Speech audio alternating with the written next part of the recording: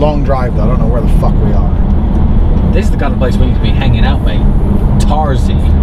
Bet there's girls around here. Bet there is. This is literally zero income, zero GDP Romania. Like Moldovan border. Moldovan border. There's like no one here like does anything besides farm their crops and shit.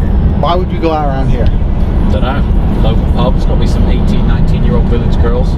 Please show me London. It'd be awesome. Like show them electricity.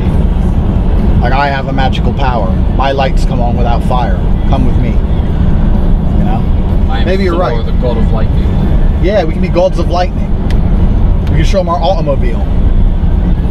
First one since fucking 1988 and the dictator rolled through. Our horseless carriage. Horseless carriage. I like that.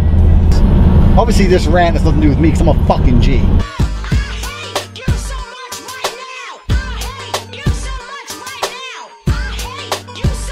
I remember being fucking 15 years old, man, watching Friends. I was at a girl's house. Her name was Laura, and she loved Friends. I thought I was a G because I banged like 3 girls by now, so I'm a bad boy. So I'm sitting there anyway. So Laura's next on the list. Pow. I love Friends, I love Friends, I love Friends. And I remember sitting there thinking, okay, you know, you got to endure this bullshit. It's got to be done. You know, so I'm sitting there. She said, you remind me of Ross. I said, why? So you just remind me of him. And at the time, that really offended me. I said, why? No, I don't like that. She said, why don't you like it? And I was really offended, and we ended up getting a little argument. I left. But at the time, I couldn't, although I was young, I didn't have enough life experience, I couldn't work out why that bothered me to my core. And I'll tell you why. Because Ross is a little bitch. Very funny. Ross is gay. Ha ha. That's why. Because all the male characters in Friends aren't men. They are females in men's bodies. They act like women, they talk like women, they cry like women, they discuss like women, their world outlook is like women. It's all female bullshit to the ground. If you're like a normal ass dude, you have to live in this world where all these women think they're a prize, they're so special, they're a snowflake. Like, I'm the prize and you have to come and earn me. Earn what, bitch? You ain't worth earning. Most of these women are completely not worth earning. And they like idolize Marilyn Monroe and they read these things online about how special they are and they get these fucking egos. And they go out and they get drunk as fuck and get banged by a guy they don't know. And then they expect you to take them on a date and spend money when some other dude got to bang them for like half a WKD. Why the fuck do I have to take you on a date? He gotta fuck you for free. Why am I with this bullshit? And then they quote, if you can't handle me at my worst, you don't deserve me at my best. Even Marilyn couldn't handle herself at her worst. Because at her worst, she was a drug-riddled whore who ended up fucking dead in a hotel room. And what was her best? Her best was probably the 10-minute period once a month when she's not being a naggy, complaining bitch. Fuck her. So anyway, back on subject. Now these girls here will be humble. You know, they'll be like, wow, electricity, wow, horseless carriage. Andrew, wow, you changed my whole life. I'm like, yes I do. I cook. I'm hungry. But like, I'm really worried about bitching about women because most men who bitch about women can't get women. And I'm a G. I'm just saying, if you're a normal ass dude, problem with being a normal ass dude, women are like seeing all this stuff online. You got even basic ass, average ass 6 out of 10 hoes seeing girls on Instagram traveling the world with ballers and shit.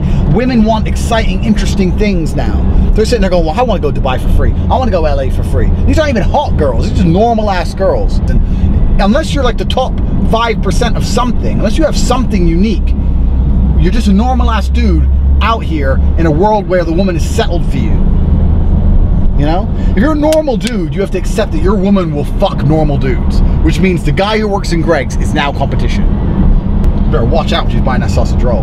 Nowadays you have social media, you have Instagram. They're photoshopping and retouching their photos, brainwashing themselves that they're as hot as they believe they are, and all these people are liking their pictures. Got 100 dudes liking some average chick's picture. 100. Now imagine 1960, you got some average chick and she's your girlfriend and she lives at your house. Where is she going to get attention from 100 dudes unless she walks down the street fucking naked? Nowhere. No one gives her attention. Why? She's fucking nobody.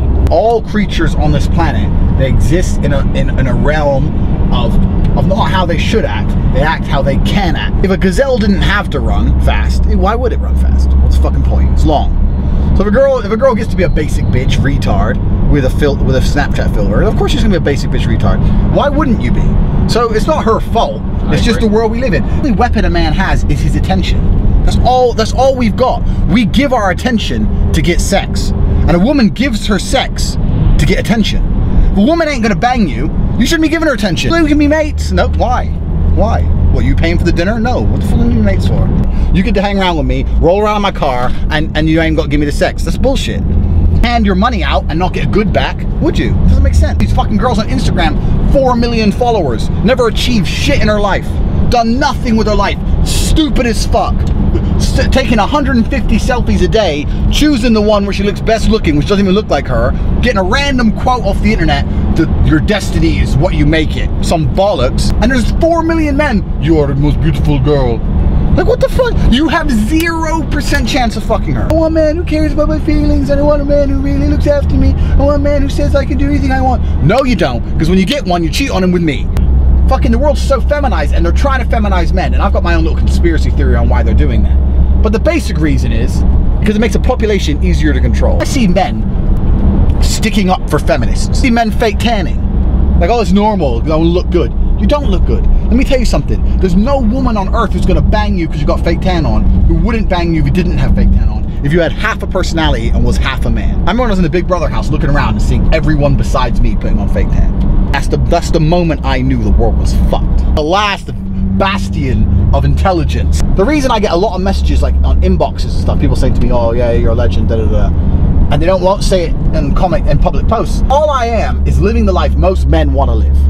I fucking travel the world, I make money, I spend money. Fuck who I want, no one says shit to me. I got my Lambo, we're going Eurovision, whatever. And most men are desperately unhappy with the lives they're being told they should live. Give her everything, even if she's a cunt, and if she doesn't want to have sex with you ever, that's her choice, it's her body. You just gotta sit there in your sexless marriage, and you gotta look after these kids who don't appreciate you, and you gotta just sit there depressed and unhappy, and you gotta pay your tax. Destroying the spirit of men to the point now, they're making divorces so unfair, so a man's afraid to leave his wife who won't cook him a meal, won't suck his dick, just sits there and complains at him.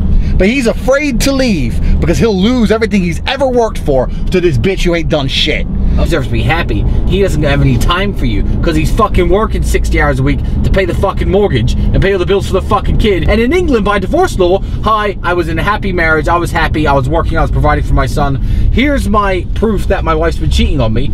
In America, you could divorce the fucking bitch. In England, she still gets more than half of your shit. She's been fucking someone else. That's voiding the contract of marriage. But this is the reality. Here's the absolute reality, people. Sorry you're about to get offended. Men are allowed to fuck who they want. Men are allowed to cheat. Because there is an evolutionary and historical difference between males and females. Women, up until very recent history, couldn't go around fucking whoever they wanted because they get pregnant, A, and B, no one would know who the kid's dad is. If you had a woman and it was either you or someone else who might be the baby daddy, you're not looking after her. And if you're not gonna look after a pregnant woman, she's gonna die. The baby's gonna die. That's the end of her story. So she can't run around being a hoe. Infidelity is a punishable offense, capital in some countries. In some countries, if you're not a virgin, you're not worth anything. This is a hangover from history. Now in the West, we're progressive. So we've given women these free rights to do whatever they want. Contraception, blah, blah, blah. What I'm saying is there's an evolutionary and there's a historical reason why a man could run around banging and a girl couldn't. They're different things. So the reality is that most men want to live a life where they just fuck and they're with their guys and they're having fun. And have been feminized to the point where they're completely under the thumb of these females, living these little unhappy family units because that's the only way these family units will stick together.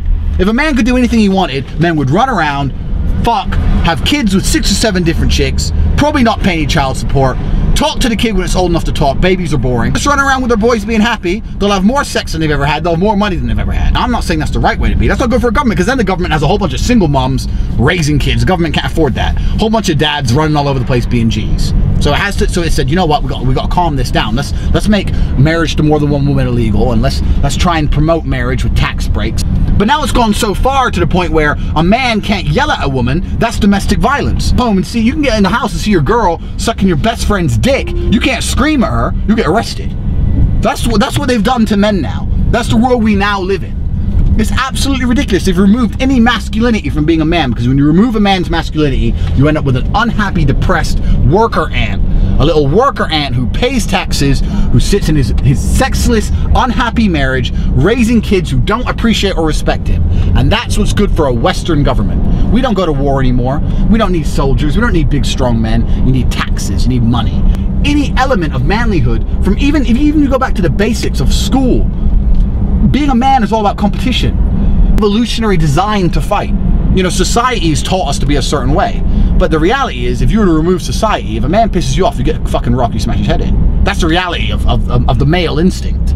Regardless, I'm not saying we should do that, because society says we shouldn't. But the male instinct is, fuck you, all right then, fuck you. That's male instinct. That's why you look, as soon as you have a few drinks, go back to instinct, there's fights. But they've removed that. They've even removed competition from school. Everyone's a winner. There's no winners, there's no losers. You know, trophy for participation. No, you're not better than anyone else because you're stronger and faster. Well, yeah, I am. I ran faster. Yeah, but it doesn't make you better. It makes you better running. No, it doesn't. No, it doesn't. Everyone's the same. Because all the teachers are female, and they have a female-led left curriculum, which that's why women do better in school than men. Even though, you know, women do better in school than men, but then you put them in the corporate world when they have to use rational thinking, and they all fucking fall apart. It's bullshit, because the real world's not a leftist, pathetic playground, mollycoddle bullshit like a school is. But they've removed any competitive element from being a man from the very, very beginning. Oh man, I can't be competitive, and I can never get angry, and I can never do this, and I can never have a fight, and you know, I can't never do anything. I'm just gonna grow up, and then one become what? Boss?